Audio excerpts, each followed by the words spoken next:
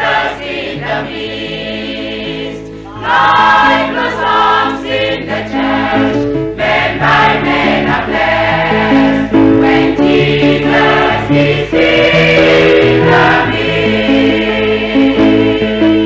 I've never known a time like this, with the Spirit within me rise. Come and see what God is doing.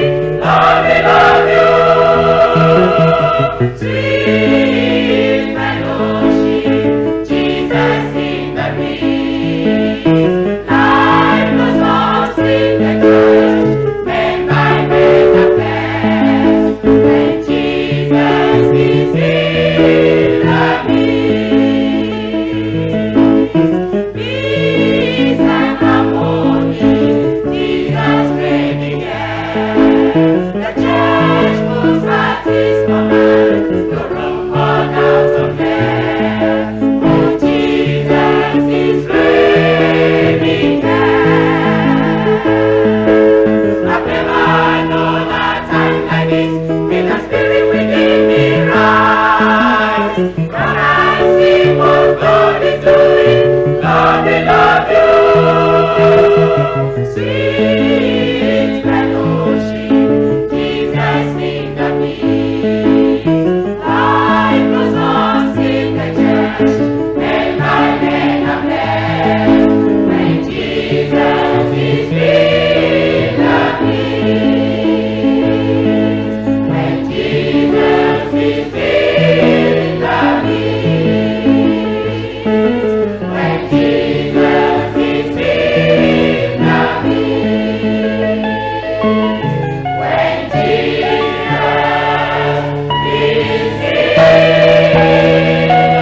When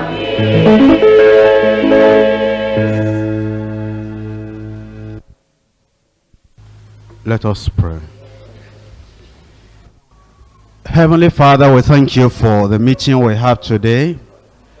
We're grateful to you because you've made this privilege ours. And we're praying, oh Lord, that today you will speak directly to every heart in Jesus' name. We pray, oh Lord, that step by step and precept upon precept, you will reveal what we ought to know unto us in Jesus' name. And we pray, Lord, that as you reveal to us, we will pray through and will be the kind of leaders and workers we ought to be in Jesus' name. Lead us through in everything that we have to do today. Guide us by your Spirit. And we pray, oh Lord, that the thing that will really make us better workers and leaders, that is what you will reveal to every one of us. We thank you because we know you have answered. And we're going to see the manifestation of that answer. In Jesus' name we pray. Let's open our Bibles to Judges chapter 6. Judges chapter 6, verse 14. Judges chapter 6 and verse 14. And the Lord looked upon him and said, Go in this thy might, and thou shalt save Israel from the hand of the Midianites. Have not I sent thee? In Acts of the Apostles chapter 26, verse 16. But rise and stand upon thy feet, for I have appeared unto thee for this purpose, to make thee a minister and a witness, both of these things which thou hast seen, and of these things in the which I will appear unto thee. In those two passages we see that there are times God calls some of his children into leadership at various levels. In the case of Gideon, God called him into leadership in Israel. In the case of Paul the Apostle, God called him into leadership among the children of Israel as well as among the Gentiles. Before he calls, he develops certain spiritual qualities in those people that he wants to call, so that he will fit them to the work he will assign them unto. Before calling into ministry involvement, conversion must have taken place, because God will not use the blind to lead the blind. Those are the very words of the Lord Jesus Christ in Matthew chapter 15. Verses 13 and 14. But he answered, referring to the answer of Jesus Christ to his disciples after they had pointed out that the Pharisees and the scribes were offended at something he had said. Now he answered his own disciples and said, every plant which my heavenly Father has not planted shall be rooted up. Let them alone. They be blind leaders of the blind. And if the blind lead the blind, both shall fall into the ditch. From the words of Jesus Christ, saying that every plant my Father has not planted shall be rooted up, it means that many of the Pharisees who were in leadership, religious leadership, had not been called by God, had not been sent by God.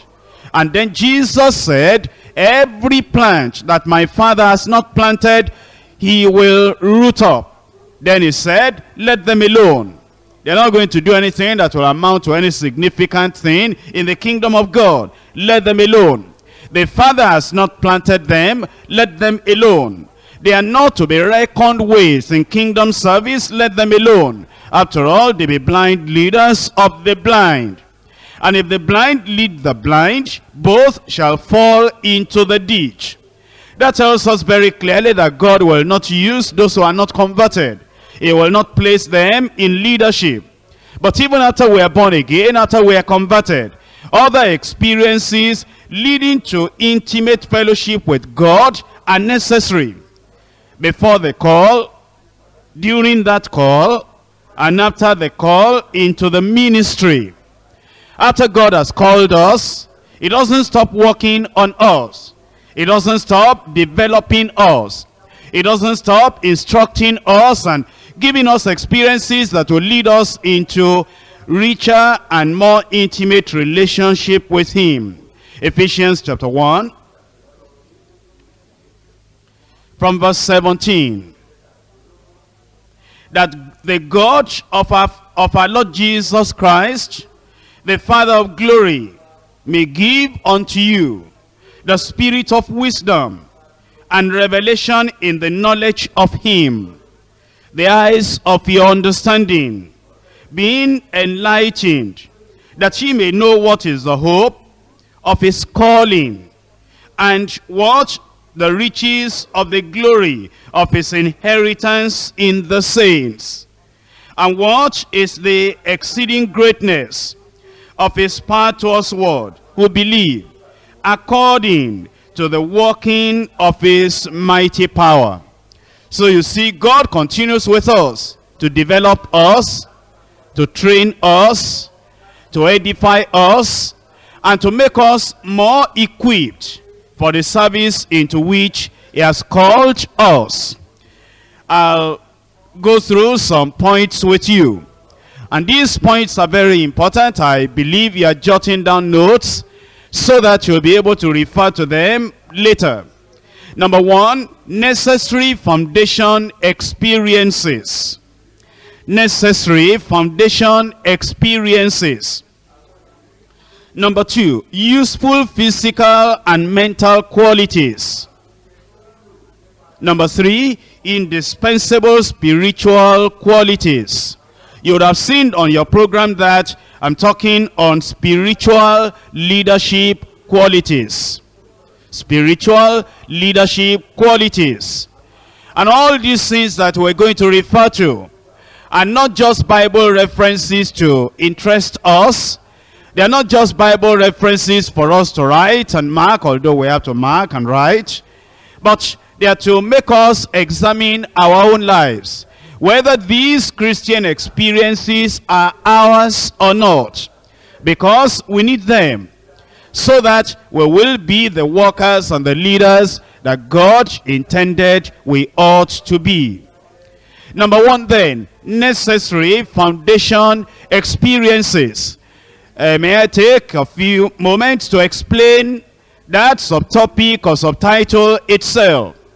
necessary foundation experiences.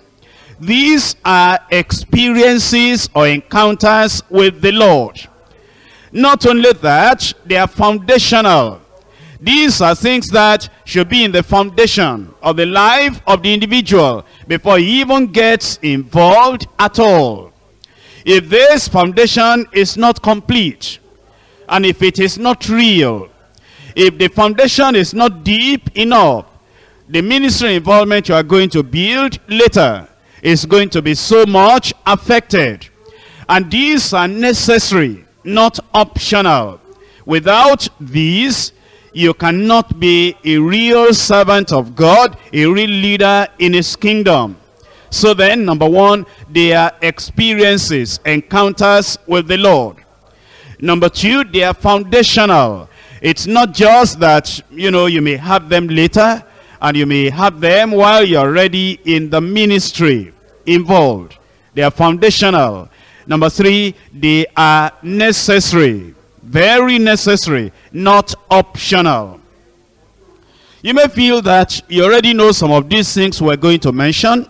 In a way, I'm very happy you have known some of them. Because if you didn't know them, you shouldn't have even come into ministry involvement at all. But then, on the other hand, even though you may know them, the Lord is wanting to remind us of these so that we will check up in our own ministry involvement whether those things are still in our lives or not. Let's look at John chapter 3. John chapter 3 from verse 3. Jesus answered and said unto him, Verily, verily, I say unto you, except a man be born again, he cannot see the kingdom of God. When we are called workers or leaders, we are called to be involved in the kingdom work. The ministry is involved with the kingdom. We want to bring people into the kingdom of God. We want to expand the kingdom of God. We want to exalt the kingdom of God. And we want to emphasize the necessity for people to come out of the kingdoms of the world and come into the kingdom of the Lord. Well, if we're not born again, we will not even see that kingdom. How can you bring people into the kingdom you have never seen? How can you bring people into the kingdom you are not even a part of? So then, it means that it's a very necessary foundation experience that you should have been born again. Now, when we talk about being born again, how in the words of the New Testament are we born again? Being born again is different from reformation. Being born again is different from making resolutions. Being born again is different from turning over a new leaf. Being born again is different from trying to do better by self-effort. Being born again is different from just increasing your religious ceremonies, rituals, and activities. Being born again is different from joining a church. Being born again is different from anything you can do for yourself or anything that any human can do for you. Being born again is the very work of God. And it is when you realize you have been a sinner, and you see sin in its depth. You see sin in its darkness. You see sin in its pollution. You see sin in its evil. And you hate it. And you even hate yourself for having gone that way before. And then you go to the Lord knowing that you cannot save yourself. You plead for mercy. You tell the Lord you need the forgiveness of the Lord. And then he forgives you. It is that forgiveness that brings the peace of God into your life, because now you know the judgment of God is gone. Because you know that now you are forgiven and you are no more under those heavy loads of sin anymore. But not only that, at the same time he gives you grace. Grace to go and live a different life from then on. In John chapter 5, verse 14. John chapter 5 verse 14. Afterward Jesus findeth him in the temple, and saith unto him, Behold, thou art made whole. sin no more, lest a worse thing come unto thee. When you have this encounter with the Lord Jesus Christ, then the commandment he gives you immediately after that encounter, that is after being born again, is sin no more. Remember that this man in John chapter 5 had an encounter with the Lord. The obvious and physical outward encounter is that he had been healed. But from what Jesus told him here, we know that he must have got something more than healing. Because Christ could not have told a man that was not born again, sin no more. Because wherewithal, with what strength, with what grace will he be able to do without sinning? Since we know that the natural man cannot do without sinning, it means that the man must have got an encounter with the Lord. That is why the Lord now could give him the commandment, sin no more. After we are born again, this is what the Lord expects in our lives, that we sin no more. We sin no more. Our testimony should be that the things I used to do, I do them no more because I am born again. John chapter 8 and verse 11. John chapter 8 verse 11. She said, no man, Lord. And Jesus says unto her, neither do I condemn thee. Go and sin no more. Again, you know the story of this woman. She had been taken in adultery, in the very act. But Jesus Christ was willing to forgive her.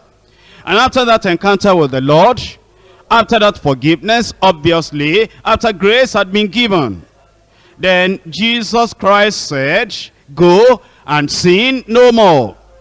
Well, how do you understand that? You understand that by saying, first of all, you've been caught in adultery. You've been caught in immorality. Go and sin no more. The first meaning is that sin that was the bosom sin, that sin that was a besetting sin, that sin that was your peculiar weakness, that sin that was your peculiar activity before you came to know the Lord, this one that you have done and they brought you to my presence, go and sin no more. Don't let that happen anymore in your life, not even once named. Which teaches us the lesson that after you are born again, your most peculiar past sins, your most peculiar bosom sins, your most peculiar besetting sins, the first thing the Lord tells you after you are born again is go and sin no more. You wouldn't even want to do that again. But then for that woman, not only the bosom besetting sins, but any kind of sin, go and sin no more. So then, when you are born again, here is the evidence we have from the Lord that you will not continue in sin. In 1 John chapter 3 verse 5.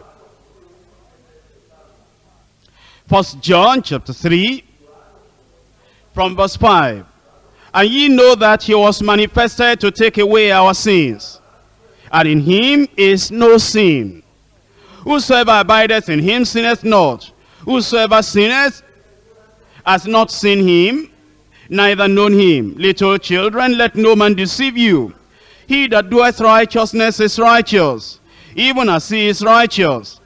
He that committeth sin is of the devil, for the devil sinneth from the beginning. For this purpose the Son of God was manifested, that he might destroy the works of the devil.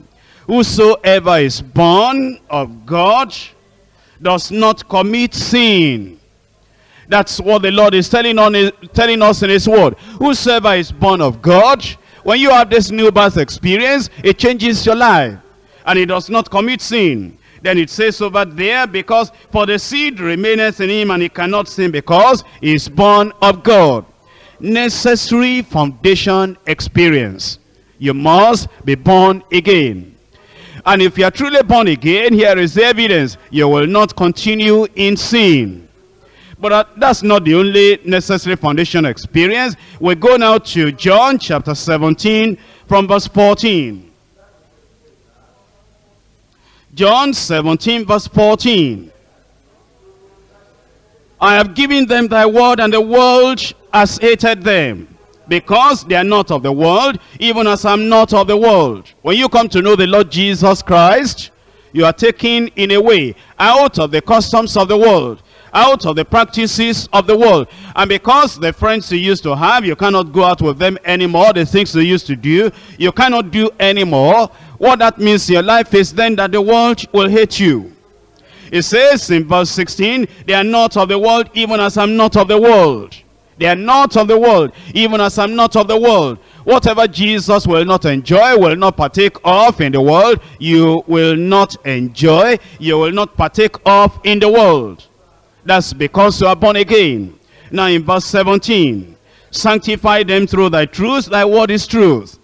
Only after that sanctification did he say in verse 18, as thou hast sent me into the world, even so have I also sent them into the world. So then, really according to the mind of Christ, none that is not sanctified will be sent by him. None that is not sanctified will be called by him into the ministry. It might show him that he wants to use him, but the real time of using him will not arrive in the mind of God until he is sanctified. You have to go through verse 17 as an experience, foundation experience, before you can get into verse 18 to be sent into the ministry by the Lord. And this calls for self-examination. Have you been saved? Have you gone beyond that? Have you been hated by the world? Are you different from the world? And then, have you been sanctified? Not just mentioning it, is there the real evidence of sanctification in your life? Remember once again, sanctification is not what you do for yourself. It is a what? It is a work of God. Because he said, sanctify them through thy truth. Thy word is truth. Ephesians chapter 5. Ephesians chapter 5. Verses 26 and 27. That he might sanctify and cleanse you to the washing of water by the word. Before you can be sanctified, you'll need to spend some time in the word. Because it's the word of God that shows you what sanctification actually means. And what is the need of man that had been saved, born again, to have this experience of being sanctified. And what is the description of the experience of sanctification. And then in verse 27 we're told that he might present it to himself, a glorious church, not having spot or wrinkle or any such thing, but that it should be holy and without blemish. That verse 27 explains verse 26. In verse 26 it says that he might sanctify. And then in verse 27 it says that he might present it to himself, a glorious church. When we're sanctified, the church will be glorious. When we're not sanctified, the church will not be glorious. And from the experience we already have in our local churches, you know that the church is far from being glorious. If the church is far from being glorious, it means the church is far from being sanctified. And if we who are called are sanctified and we enjoy the experience, and the experience is the capstone and the greatest in our lives, obviously what is the greatest in your life is what you'll talk about. And because we talk about the people to be sanctified, we'll have a glorious church. Then he tells us the details of being sanctified: without spot, without wrinkle, without the marks of the old man, without the marks of the old nature. You know that if the body is wrinkled, it's an evidence that old age is coming. Spiritually it says without spot, without wrinkle, or any such thing. But that it should be holy and without blemish. Without blemish in your conversation, without blemish in your conduct, without blemish in your character, without blemish in even the way you are thinking. So then, sanctification is necessary. Again, remember, it is the work of God, not the work of man. In 1 Thessalonians chapter 5, verse 23. And the very God of peace sanctify you wholly. And I pray God that your whole spirit and soul and body will be preserved blameless unto the coming of the Lord Jesus Christ. Which means that until we're sanctified entirely, we're really not fit yet for the work. Because here is what Jesus prayed about before he said, as the Father has sent me, even so I send them. But again, remember, after we are born again, and after we are sanctified, we have not laid all the pillars yet. And we cannot start the building of the roof and all the things that we need to put in the building. You have experience with building. And you know that, for example, in this building in which we have, you have some poles that are carrying the roof. Now, if you just have 1 or 2 poles, that may not get the job done. You may need more. And until you have put all those poles in places, really in the strict sense, you cannot say that you want to continue the building. The same thing, these foundations, these pillars, these encounters and experiences with the Lord, until we really have them, there is no point in saying that we want to start the building, want to start ministry involvement. In fact, Jesus Christ himself gave us another pillar, another experience that ought to be in our lives before we get involved in the ministry. Luke chapter 24. Luke chapter 24 and in verse 49. And behold, I send the promise of my Father upon you. But tarry ye in the city of Jerusalem until ye be endued with power from on high. Here were disciples that had spent 3 years or more with the Lord Jesus Christ. Here were disciples that had heard the greatest message and the greatest revelation of the word of God they could ever hear from the greatest of preachers, from the very Son of God himself. In fact, these disciples had been involved temporarily, not permanently, temporarily, with ministry, but with a limited ministry, not with a wide ministry, because he limited them, and it was temporary. They went out once and came back immediately. These people, he now told them, before you can get into a lifelong, permanent kind of ministry, something has to happen. You repented, that's not enough. You have been born again, that's not enough. I have prayed for your sanctification. He prayed for their sanctification before he died, before he went to the cross. This one that we're reading about is after the cross. And so he told them, after salvation, after sanctification, then he said, behold, I send the promise of my Father upon you, but tarry ye in the city of Jerusalem, until ye be endued with power from on high. There are some people that say that, well, souls are perishing. The work has to be done. We need a number of workers and a lot of workers in our district and in our local church. And we cannot wait for them that they should be baptized in the Holy Ghost, because we need them so urgently. Other people too will say, I'm needed urgently myself, and I need to do the work, and I cannot wait for even being sanctified. I cannot wait for being baptized in the Holy Ghost. I need to do something urgently. But Jesus Christ, who knows the need of the world more than you do, who knows the value of a soul more than you do, who knows the importance of the work more than you do, who is interested in the building of the kingdom more than you do, he told these disciples, he said they had to wait in Jerusalem until they be endued with power from on high. In Acts of the Apostles chapter 1. Acts of the Apostles chapter 1. Verse 4, and being assembled together with them, commanded them that they should not depart from Jerusalem, but wait for the promise of the Father, which, says he, ye have heard of me, for John truly baptized with water, but he shall be baptized with the Holy Ghost not many days hence. Verse 8, but he shall receive power after that the Holy Ghost is come upon you, and ye shall be witnesses unto me, both in Jerusalem and in all Judea and in Samaria, and unto the uttermost part of the earth.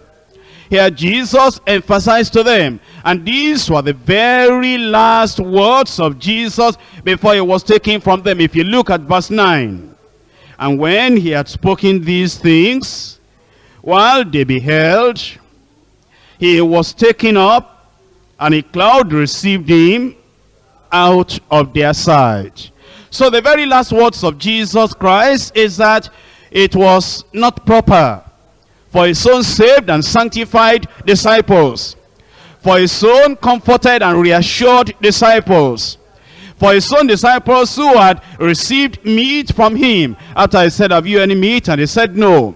For his own disciples who had seen him, some of them had touched him after his resurrection. He said it wasn't proper to go out in the work before they were baptized in the Holy Ghost. He said if they did, they will fail. Salvation is to write your name in the book of life. Sanctification is to prepare you for heaven. Without holiness no man shall see the Lord. Holy Ghost baptism is to prepare you for service. Salvation is not enough for service. Sanctification is not enough for service. You need the baptism in the Holy Ghost to be successful in the work of the Lord. You are not going to be able to make much headway in the service of the Lord if you neglect the commandment of the Lord Jesus Christ. When he said, you must not depart from Jerusalem until you are endued with power from on high. It is when that power has come on you, you will be my witnesses in Jerusalem and in Judea and in Samaria and to the uttermost part of the world. Home missions cannot be done appropriately without the Holy Ghost. Evangelism cannot be done effectively without the Holy Ghost. Follow-up cannot be done effectively without the Holy Ghost. Bringing people to the kingdom and making them stay in the kingdom cannot be done permanently, effectively, without the Holy Ghost. Helping people and teaching them all things whatsoever I have commanded you cannot be done effectively without the Holy Ghost. And what you are doing will not be fully rewarded without the Holy Ghost. You will not be able to take the right decisions and the proper decisions in making the work to grow without the Holy Ghost. So Jesus Christ told his own disciples, and he said, they must wait in Jerusalem. You see, there are many people that are too much in a hurry. And they also concentrate on the wrong thing. The right thing is make sure that the foundation is there. If the foundations be destroyed, what will the righteous do? We must make sure that we are baptized in the Holy Ghost. Saved, sanctified, spirit-filled. But even after we are spirit-filled, what we learn from the Acts of the Apostles is that these spirit-filled people were very prayerful. Before being baptized, they were prayerful. During the time of being baptized, it made them at the point of prayer. After they were baptized in the Holy Ghost, they continued also in prayer. And if we're going to actually continue to have the infilling, that is, after you are baptized in the Holy Ghost, being filled and filled and filled and filled regularly. I don't mean just rattling off in tongues. I don't mean just opening your mouth and doing what you know how to do. I mean the anointing coming upon you afresh. I mean the feeling coming from heaven. Not just, repeating those same things spoke when you are baptized in the Holy Ghost. I mean the anointing and the power and the unction and the revelation coming from the Lord in the word of God. Except those in feelings are there all the time, you will not be able to actually carry on the work. In 1 Thessalonians chapter 5 verse 17. 1 Thessalonians chapter 5 verse 17. Pray without ceasing. Well, this is an experience that is different from being saved, different from being sanctified, different from being baptized in the Holy Ghost. There are many people who have been baptized in the Holy Ghost, but they have not got this experience of being overwhelmed by the spirit of prayer. They find it easier to talk than to pray. They find it easier to work than to pray. They find it easier to preach than to pray. But we're talking about an experience with God. That you are so much, after you have been saved, sanctified, baptized in the Holy Ghost, you are so much filled with the Spirit of God. The Spirit of prayer and supplication is poured upon you. It's an experience. And it's an experience that once it begins, if you are able to take care of that experience, if you follow on the move of the Spirit of God, then you will discover that anytime, every time, you'll be hungry for prayer, thirsty for prayer. And prayer will become so much a part of your life. Communing with God will become so much a part of your life. Without this experience, you will not do everything you ought to do for the Lord. Even after you are baptized in the Holy Ghost, you could become such a talkative that all the power will leak away. All the anointing will leak away. You need to sustain and support the experiences you have got with this experience of praying without ceasing. But not only that, you also need the experience or the habit of studying the Bible regularly. In Titus chapter 1, verse 9, holding fast the faithful word as he has been taught, that he may be able by sound doctrine both to exhort and to convince the gainsayers. Now, that I also call foundation experience. Now, you see, we may come to the church and listen to the word of God, but you might not have got the experience with the Lord, whereby if you don't read your Bible, you feel guilty to even take your breakfast. It is not just that you have written it somewhere, no Bible, no breakfast, but it is part of you. And every time you carry it, maybe a small Bible around anywhere you are. And it is so much an experience with you that that Bible is so much part of you. You are reading it all the time. Or it may be that you have a small tape recorder, and it may be you have an earphone that goes along with it, that when you are just probably on the road, or when you are free, the habit you have developed is that you are listening to the word of God every time. It may be a particular message. You have listened to it probably on a particular day in the fellowship. But then you have got it and you say, I know there's something there and I want everything there to come into me, to become part of me. And you may have to listen to that message 7 times, 10 times, or 15 times. And you listen to it, not so much you can preach it, not so much because you want to be able to repeat it. You want it to become part of your daily experience. Now you see, when things are like that, then God will be able to use you. Because you are not empty of the word of God. You are not empty of the Spirit of God. Let's move on to number 2, useful physical and mental qualities. Those of us who get involved in the ministry will realize that the ministry is very demanding. And it demands that you will make use of your physical energy. If, for example, you are sick or sickly, you may not be able to do everything you ought to do. If, for example, there are some physical impediments, those physical impediments may limit what you are able to do for the Lord. Therefore, you want to make sure that you take care of your the physical part of you, you take care of the mental part of you, so that you will be your best for the Lord. Let's look at Acts of the Apostles, chapter 20. Acts chapter 20, verse 34. Yea, ye yourselves know that these hands have ministered unto my necessities, and to them that are with me. Paul the apostle there spoke about walking.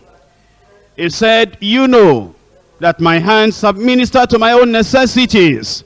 Here we are as workers.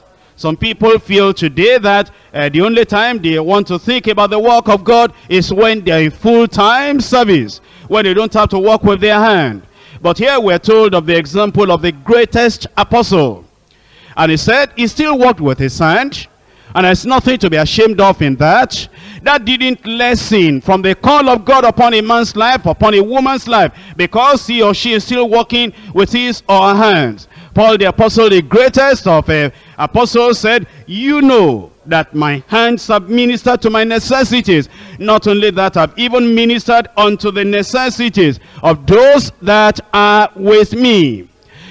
Sometimes you'll find that people who are lazy, who do not want to work with their hands, they will even resign their jobs, and they will say God has spoken to them, that they ought to work for God. And because God has spoken to them, they ought to work for God. They abandon work and they become beggars. They begin to beg from this and beg from that, and they become a reproach to the gospel. We need some physical qualities and some mental qualities. We're told in Romans chapter 12 verse 11.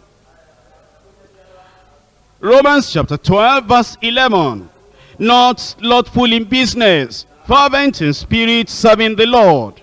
You know, a person can keep on in business, maybe in marketing, in trading, in farming, in carpentry, in the electrician's job, or wiring houses, or office work, or being a teacher, or being a nurse, or being an engineer, or doing any kind of work, and yet he is not slothful in his business.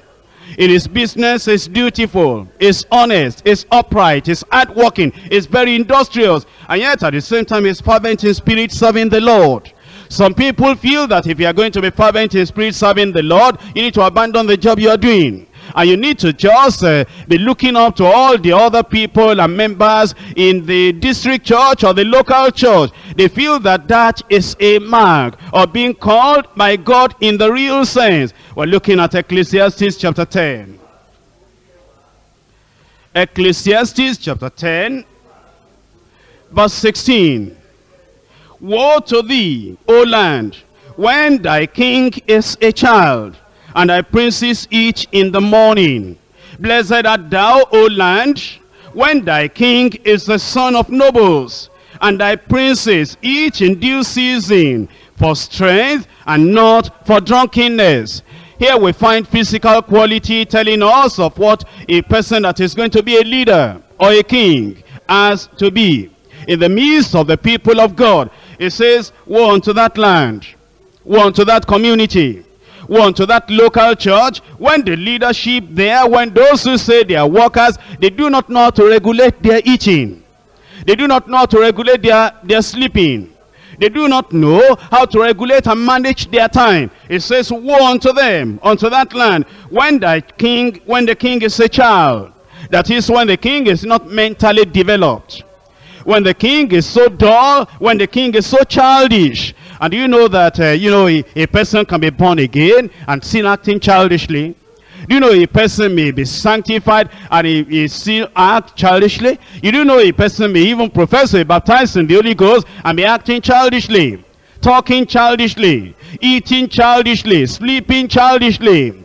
But it says, woe unto that group of people when the leader there is, he rises up in the morning and the person is thinking about it, what am I going to eat? What am I going to eat? He doesn't think of what am I going to do during the day. What are the important things I need to think about during the day? But then it says, blessed art thou, O land, when thy king is a son of the nobles. How do you know the king of the nobles? You know the way those people carry themselves, the way they are sound and healthy, the way they dress themselves up, the way they are militant, and the way they walk and the way they do everything. You can tell that this is one of the sons of the nobles. And thy princes eat in due season. Thy princes eat in due season for strength, not for drunkenness, not for indulgence. You see, these are some physical things that we need to take care of as leaders in the vineyard of the Lord. In 2 Timothy chapter 4. 2 Timothy chapter 4 and in verse 5. What thou in all things endure afflictions, do the work of an evangelist, make full proof of thy ministry. It says, watch in all things. It says, do the work of an evangelist. Then it says, make full proof of thy ministry. Three things: watch, work, make full proof of thy ministry. That is, do it in such a way that your ministry will be approved by God and by the angels of God. Then everything, what supports all that? The watching, the walking, and the making proof of your ministry. What supports all that? It is enduring affliction. Enduring affliction. Enduring affliction. You see, the world in which we live, there's going to be affliction. There are going to be some physical difficulties. It may be the physical difficulty in the body. It may be physical difficulties in your place of work. It may be physical difficulties in the extended family. It may be some afflictions that come as a result of misunderstanding from people. You see, the person that is so weak, the person that is always complaining, the person that is saying, how can I preach? How can I walk? How can I talk to other people when I have this problem and I have this problem with me? Endure affliction. That's part of the physical thing we have to go through. You see, there are times that your landlord may be pulling trouble with you. There are times that your in-laws may be pulling trouble with you. There are times it may be that there is delay in children coming to the family. There are times in which you are not in the best physical state or situation that you like to be. But then it says, endure afflictions. Afflictions in the plural. If you don't endure that, then how can you work for God? There are times that your marriage is delayed. And there are times that you think about you have to go to the market as a bachelor, as a spinster, and you have to cook this for yourself and do this for yourself, endure afflictions. There are times you feel lonely. And you see, in those situations, what makes a person really a minister is that none of these things move me. Those afflictions and those limitations and those difficulties and the peculiar weaknesses of your human body, none of these things move me. Even the persecution coming from your husband, the persecution coming from your family or from your relatives, endure afflictions. You see, these are some of the things that many people do not take care of, and they fail in the ministry. They are not well qualified. In Philippians chapter 4 verse 12. Philippians chapter 4 verse 12. I know both how to be abased and how to abound. Everywhere and in all things I am instructed, both to be full and to be hungry, both to abound and to suffer need. You see, a person that is not able to adjust himself and be able to live in every kind of condition, he will not be able to do the work of the Lord successfully. Here Paul the apostle says, I know how to be abased, and I know how to abound. You see, some people can only work best when everything is all right. We've got land for our district. We'll build our district church. All the fluorescent tubes, none is missing. The loudspeaker is working well. All the ground is all cemented. And the floor is all right, and all the chairs and the benches are of the finest quality, and everything you can see, you know, all around that district church, everything is physically in place. That's the only time some people can preach.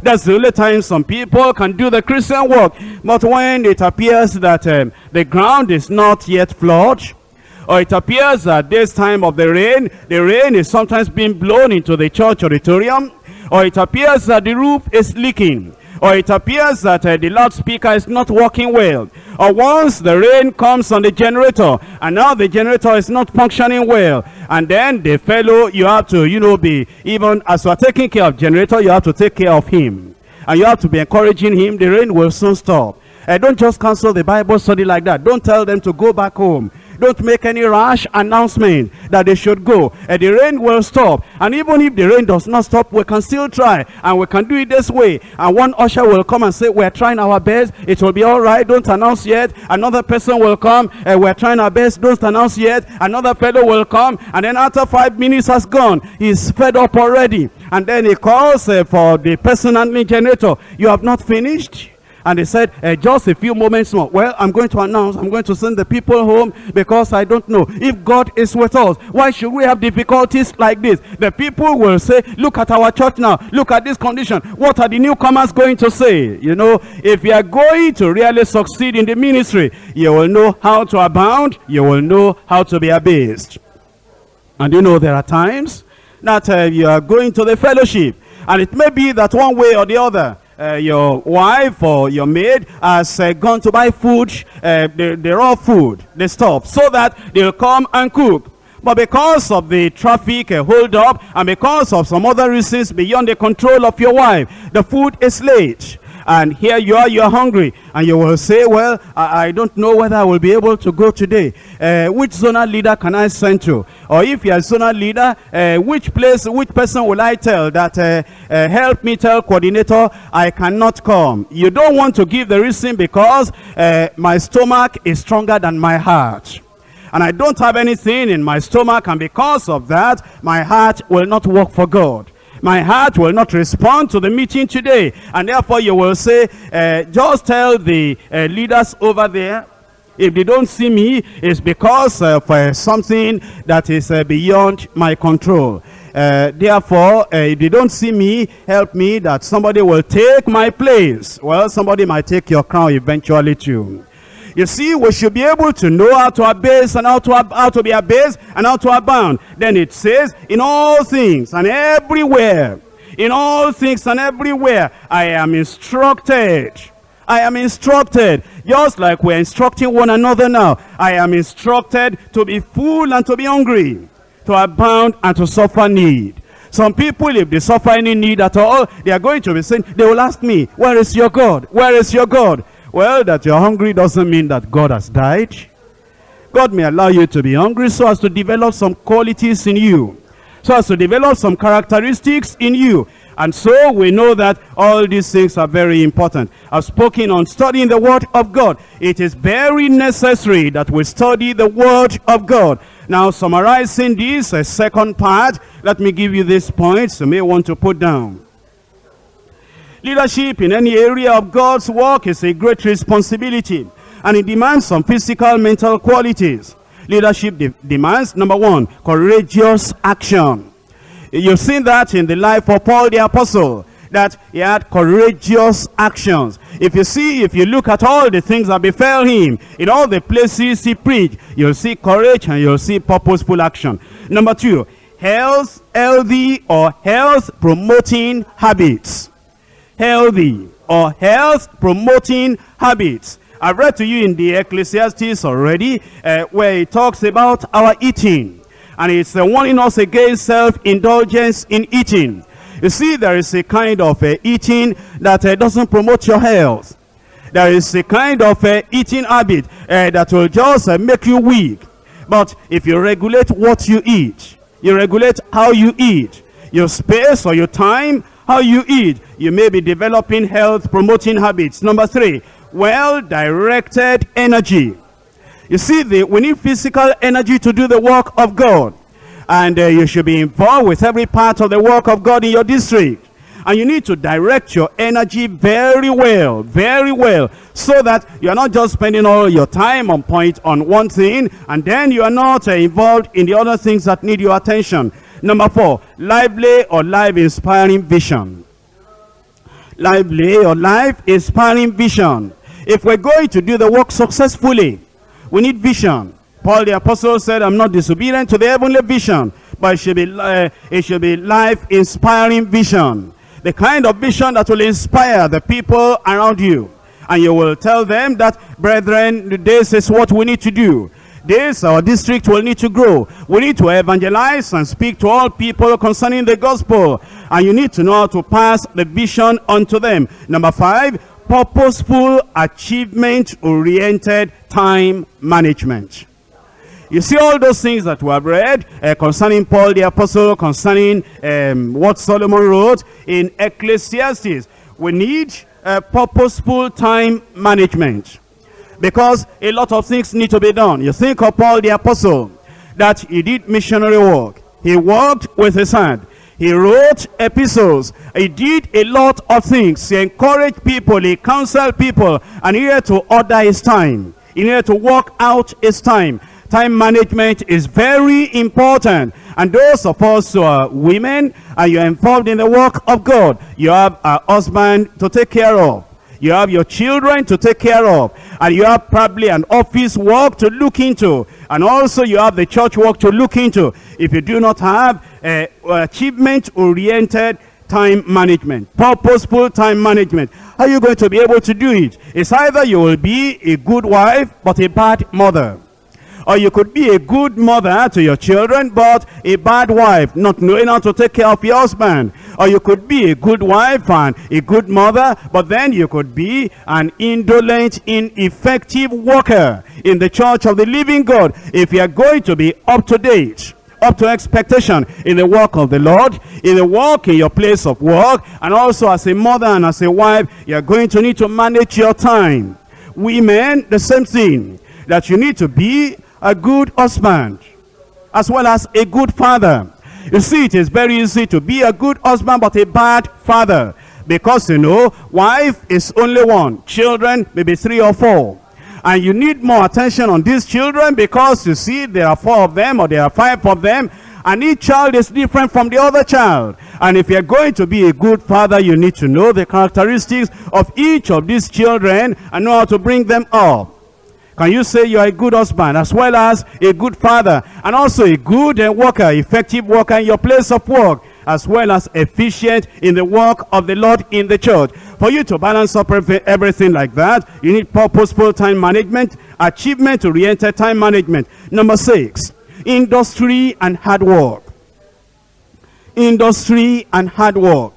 Obviously, with everything that we have to do, we cannot be lazy. We cannot be indolent. Because if we're indolent, we're going to leave a lot of things undone in our various involvements in the work of the Lord. Number 7, regulated sleep and eating habits. Regulated sleep and eating habits. If you don't sleep well, it's going to affect your mental output. You are going to be a person that always looks tired. A person that is not able to think very well. A person that is not well coordinated. A person that is always suffering fatigue all the time. And your body is not going to cooperate with you very well if you are not eating well and you are not sleeping well. So you need to regulate your sleep. Not too much sleep, not too little sleep. Know how much sleep your body actually needs, and give it to your body so that you can be your best when you are awake. Number 8, alertness, wisdom, and self-control. Alertness. You're very alert. You're sharp-sighted. You're alert because whatever is happening in your vicinity, in your environment, you're very sharp. You're able to say, how about this? And then when you see things that are happening, you couple your alertness with wisdom. You know how to approach and how to address the issue that needs to be addressed. Then self-control. There are times you will keep it in afterwards, according to Proverbs. That all the things you know, you can't relate everything now. You still want to put yourself under control. As a leader, your tongue must be under control. A leader among the marriage committee brethren, your tongue has to be under control. That person that has come to the marriage committee, living in the same yard with you, is not going to hear anything of the decisions or deliberations of the marriage committee from your mouth, even though you are living together. And that's going to take self-control. Your own junior brother, your own junior sister is planning to get married and is living with you. You happen to be in the marriage committee. It's going to take real leadership and self-control. For you to hear all those things in the marriage committee and come back home and not say one word about what is going on in the marriage committee. You see, that is leadership. You need alertness, you need wisdom, and you need self-control. Number 9. Firm control on your tongue and interpersonal relationships. Firm control on your tongue and interpersonal relationships. You need to be able to control yourself as a leader. You see, there are times you have heard something about a particular sister, a particular brother, but the thing has not been confirmed, and you have not checked up all the details you want to check up. You want to be able to control your emotion. You want to be able to control your attitude. You want to be able to control your words, because you cannot act yet. You have not got all the facts you want to get. And so you need firm control on your tongue and your interpersonal relationships. Number 10, self-forgetfulness, ability to bear shocks, and not always protecting or defending self. Don't we need that as leaders in the vineyard of the Lord? We need all these ability. Number 1, that you forget yourself in the service of other people. This is the mental makeup that you need, or the mental ability that you need. That I will forget about that thing now. I will not talk about it now, because that relates to myself. And also ability to bear shocks. Do you know there are some things that will come to you as shocks? For example, you are in the pulpit and you are about to preach, and one of the people that you love very much, and you love her or you love him, not because of anything material, not because of anything physical, but because you know the dedication of this individual. You know the ability of this individual. You know the love, the commitment of this individual. And you know how serviceable this individual had been in the church of the living God in your local church. And then all of a sudden you heard that this individual backslid, or did something that shook you to your very heart, to your very root. And just about 10 minutes to that time, after that time, you are going to preach. How are you going to be able to preach with all that in your mind? You might be so shaken that you will not know you are going to say what you are going to say. You need to forget yourself. You need to be able to bear shocks when they occur, and not always protecting and defending yourself. There are times that people are going to misunderstand you. There are times that people are going to say that you have done what you have not done, you have said what you have not said.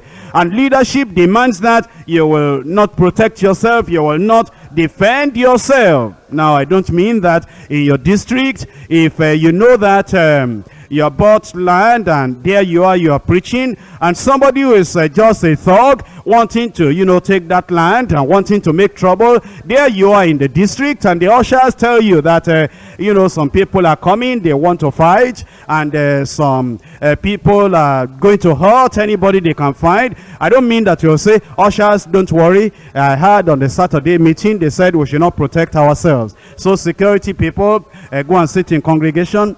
Our ushers sit in congregation. If they want to kill me, let them come and kill me. No. You know that Paul the apostle, when some 40 people made a vow, they said they are not going to sleep and they are not going to do any other thing until they kill Paul. And then the son of the cousin or the uncle came to tell him and said, this is what they had said. Well, Paul the apostle did not say, well, I'm apostle, leave them alone, don't worry about that, just go your way. He said, come, take this boy to go and tell the fellow in authority. And he took that boy there and he said, this is what the Jews are planning. And he said, okay, I will do something about it. Don't tell anybody. The point of security is still there. What I'm talking about when I say don't protect yourself and don't defend yourself is that people might tell lies against you. Or people might say some things about you that you know are not true. What are you going to do as a leader? Forget yourself. Don't defend yourself in such an area. Also, laziness must be avoided by all means. Laziness must be avoided by all means. Ecclesiastes chapter 10. Ecclesiastes chapter 10, we're looking at verse 18.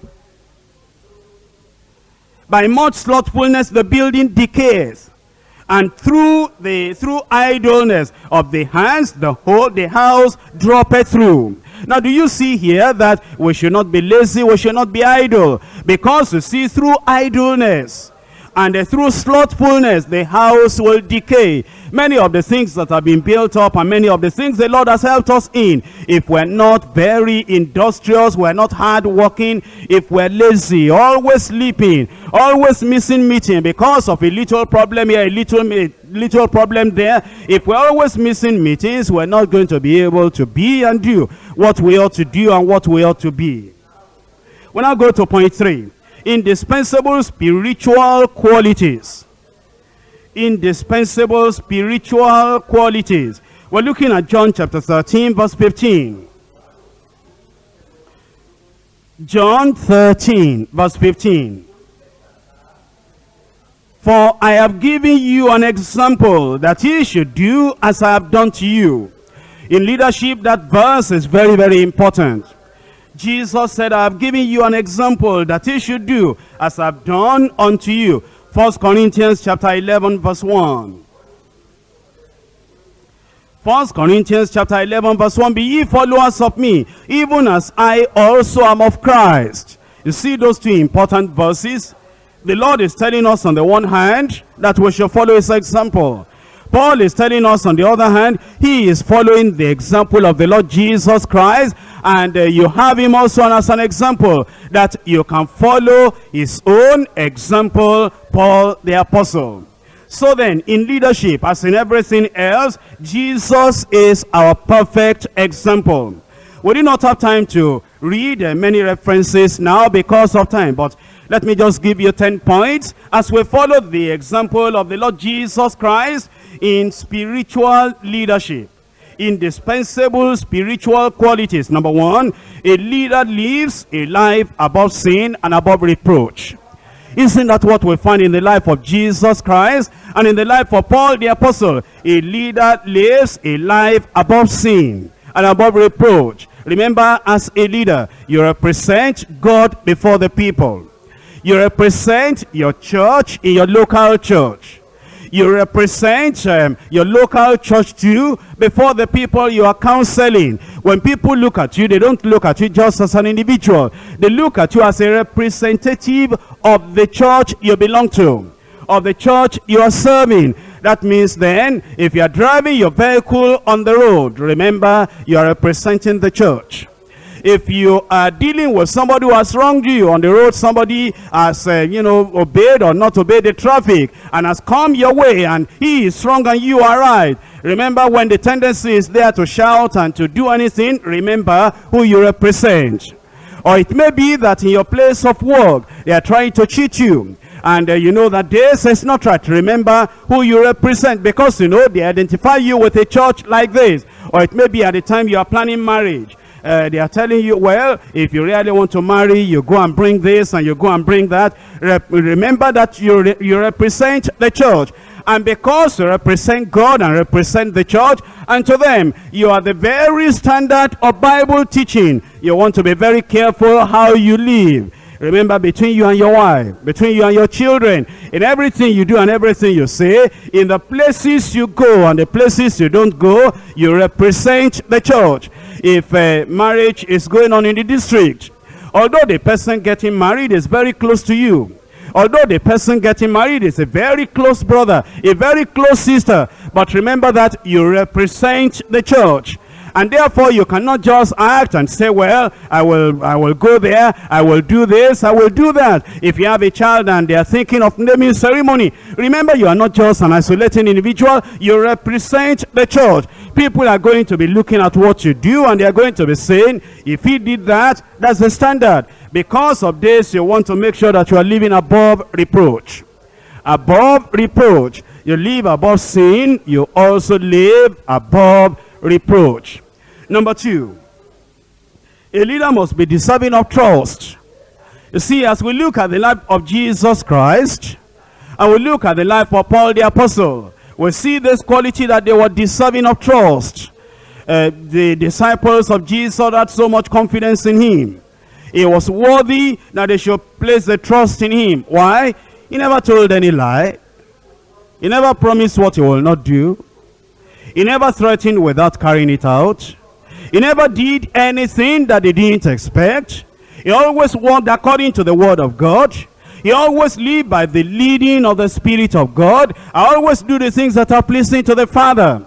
And he knew that in every difficulty, he always behaved himself like a leader ought to behave himself. In the stormy sea, when the Pharisees were after him, when persecution came, he behaved like a leader ought to behave. And even when Judas Iscariot became to betray him, in all those difficulties, they saw his life and they saw that this is the way he should have acted. Remember that as a leader, people are watching you.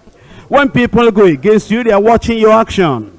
When you have a need in your life, they are watching your action. And you want to be a person that is trustworthy. Your life, your utterances, and all your actions shall convince others that you are trustworthy. Number 3, the leader lives by faith, therefore is always taking initiative.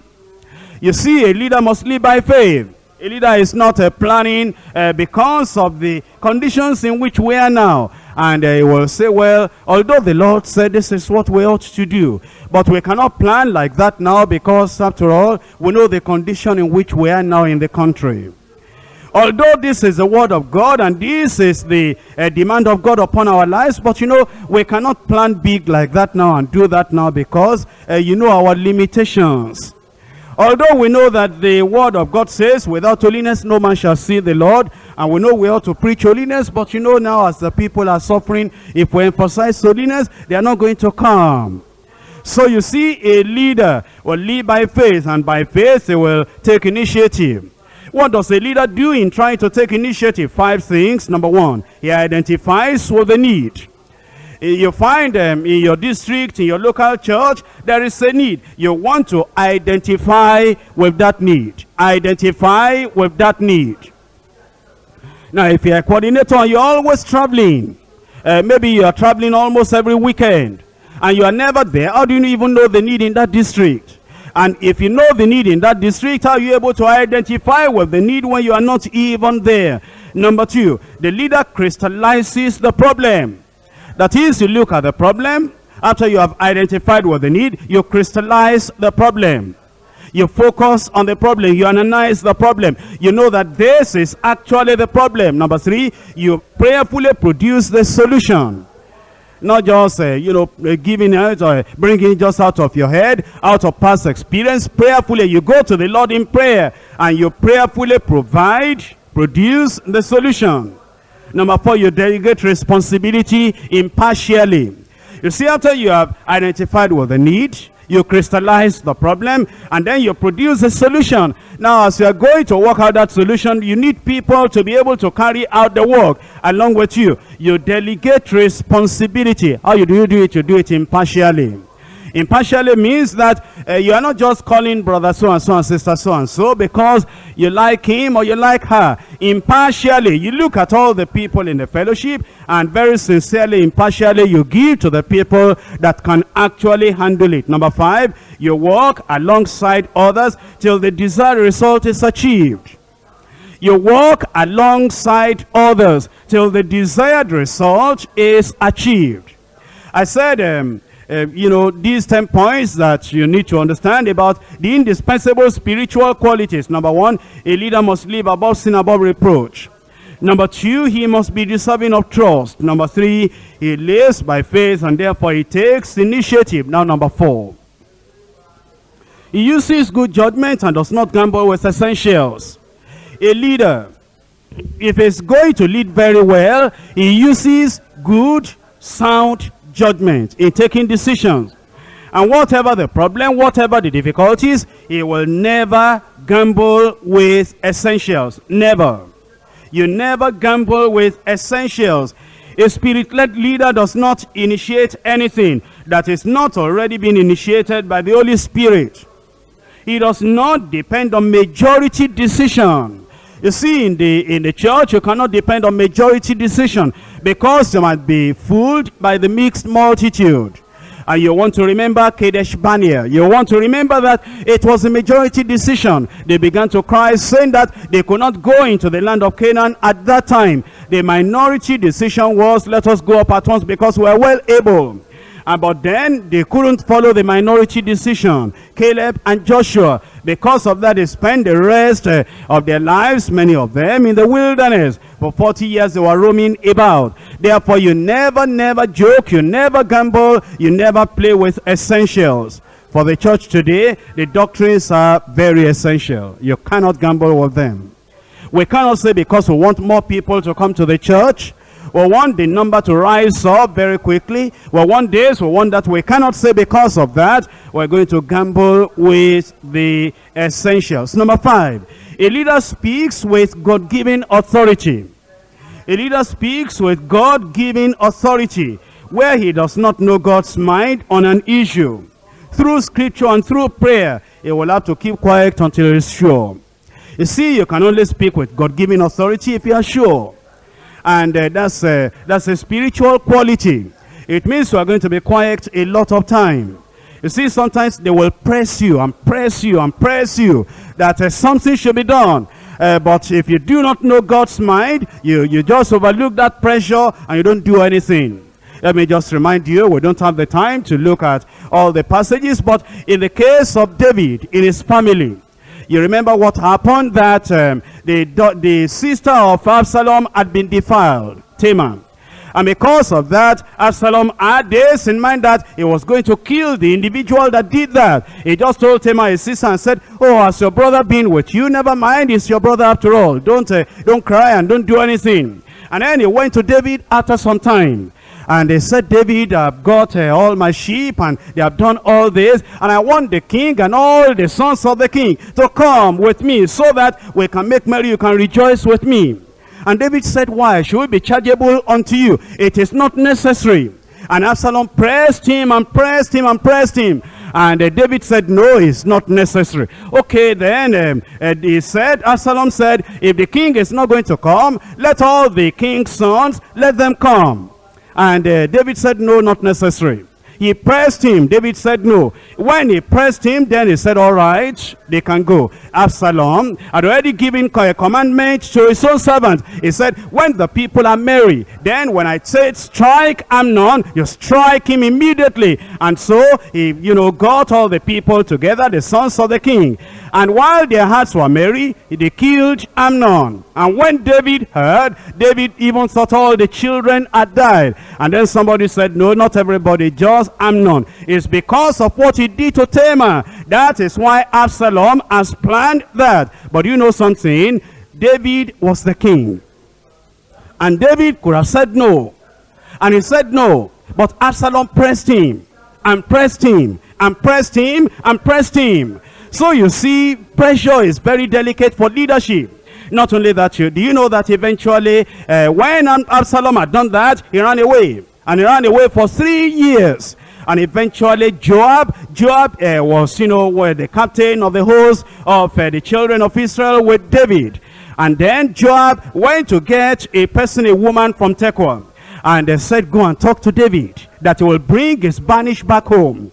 And David, you see, didn't learn a lesson. Didn't learn a lesson because, you see, this woman came to tell like a parable, like a story. But you remember, when Nathan came to talk to David some time ago, it was through a parable. And, he just gave the judgment after listening to the parable. And then Nathan said, thou art the man. Eventually now, this woman of Tekoa came and fed a particular mode of talking. And after talking this way and this way, David said, you can go, I will look into your case. Nobody will touch your son. And then he says, let it not displease my lord the king. Because my king, the king is like an angel. And is it right that you will not bring the banished back home? Eventually, then David said, okay, it's not the hand of Joab with you in this matter. And then he said, O king, I will not deceive you, because nobody can hide anything from you. The hand of Joab is with me. So he called Joab. He said, okay, tell the young man to come. While the young man is coming, then David thought, this is a dangerous boy. Let him go to his city. Don't let him see my face. He can come back into the land, but don't let him see my face. And eventually Absalom said, Joab, I want to see the king. Absalom did not answer. Second time, I want to see the king. Joab did not answer. So Absalom said, go and set his field on fire. And so Joab said, why have you set my field on fire? And so this Absalom said, I said I wanted to see the king. If I'm guilty, let him kill me. And then eventually he came to see the king. And as he saw the king, you see pressure. It's because they put pressure on David. And he allowed the young man to come. And then everything was settled. And as David was on his throne, Absalom, now that the pressure has quieting David, and he was now allowing Absalom to be anything, all his mischievous work he was doing at the court. And he will say, your case is good. This could have been done. This could have been done. And eventually he got all the people. Before David knew anything, they said, Absalom reigneth. And David had to run out. You know what caused it? Pressure. Pressure on David. And so you need to understand, as leader in your district, you never yield to pressure. They will bring pressure from this and pressure from that and pressure from every direction. If you don't know the mind of the Lord yet, just say, I understand what you are saying. I know that this is very important to you. Give me time. Give me time. Because even Absalom could not take the step until David gave him the permission. The respect was still there. The leadership was still there. It was the pressure that broke down the hand of the authority of David. And eventually that was very costly. It's always very costly for leadership. Leadership in your local church and leadership in the central church, leadership everywhere, to yield unto pressure. I'm going to number 6. A leader strengthens and encourages others. You see, as a leader in your district, you have to strengthen and you have to encourage others. The details, you strengthen the weak. You see, the people that are weak one way or the other, maybe they are weak in the way they think. They're weak because of the family problems they have. They're weak because of the problems in their places of work. Their hands are being weakened. You strengthen the weak. Number 2, comfort the sorrowful. There are people that will be bereaved. Make sure that you are involved in comforting them. There are people that might lose, children or lose anybody in the family. Comfort them. or they lose some valuables in their family, comfort them. Then you encourage the faint-hearted. There are people in the district church, you'll find that they are faint-hearted. What do? You encourage them. But then, number 4, you are going to warn the unruly. Warn the unruly. The people that take laws into their hands. Let them know there is a leader in that local church. It's not right.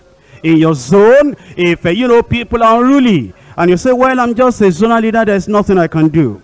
It's not right in your house fellowship or in your area, anywhere you are as a leader. The people are unruly and they, cause confusion. Well, I'm just a little person here. There's nothing I can do. And as a women coordinator in your district church, you see a particular woman that is destroying the doctrine of the word of God, going about to destabilize the work of the women in the district. Well, I'm just a woman coordinator. What voice do I have? God placed you there. Make sure that you warn the unruly, you strengthen the weak, you comfort the sorrowful, and you encourage the faint-hearted. Number 7, a leader is joyful and full of faith, and is enthusiastic and optimistic in times of problems.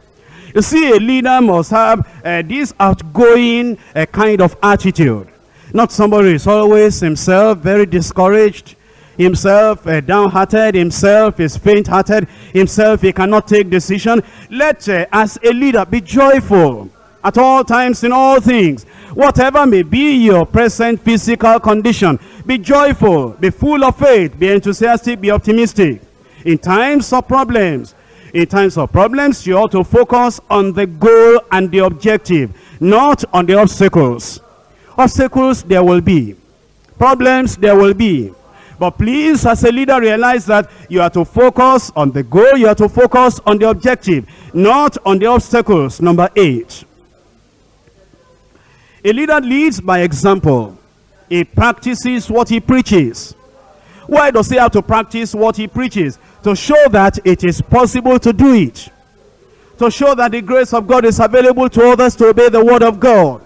So a leader practices what he preaches. He leads by example. Number 9, a leader activates people to action while he leads the way to success. You see, when you are leading as a leader, you activate the people to action. You activate the people to purposeful action, goal-directed action. A leader activates people to action while he leads the way to success. Number 10. He never compromises the absolute truths that God has revealed, whatever the cost, whatever others may do. Whatever the cost, whatever others may do, a leader never compromises the absolute truths. The doctrines of the Bible are not relative, they are absolute.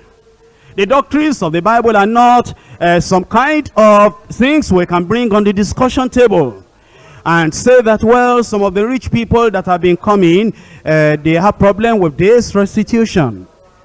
They have problem with sanctification. They have problem with one man, one wife. Well, as a leader, you cannot compromise the absolute truth of the word of God. That stands as long as there is ministry. Once that is removed, the ministry is removed. In your own life, you cannot compromise those absolutes. In your family, you cannot compromise those absolutes. And in the local church or central church, we cannot compromise those absolutes. In 1 Timothy chapter 4. 1 Timothy chapter 4 verse 16. Take heed unto thyself and to the doctrine, continue in them. For in doing this, thou shalt both save thyself and them that hear thee. Take heed to thyself. Make sure that all these spiritual qualities of being born again, being sanctified, being filled or baptized with the Spirit of God, developing the prayer life and the prayer habits, having assurance concerning the doctrines of the Bible, and also the physical qualities that we have mentioned. Take heed unto thyself. And indispensable spiritual qualities that we have mentioned. Take heed unto thyself. Don't be forgetful. And make sure that every time you remember as a leader, you represent Christ, you represent God, you represent the kingdom of God and the church you belong to. And also unto the doctrine. Take heed unto the doctrine. You cannot compromise the absolute doctrine, the absolute truth of the word of God, not even under pressure. Continue in them. Because it's only in doing this you'll save yourself and you'll save the people that hear you. Let's rise up and talk to the Lord in prayer.